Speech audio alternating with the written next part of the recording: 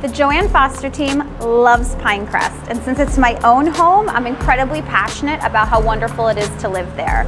But Pinecrest is not all created equal. Brian talked to us recently about how inventory is creeping up and the market is shifting.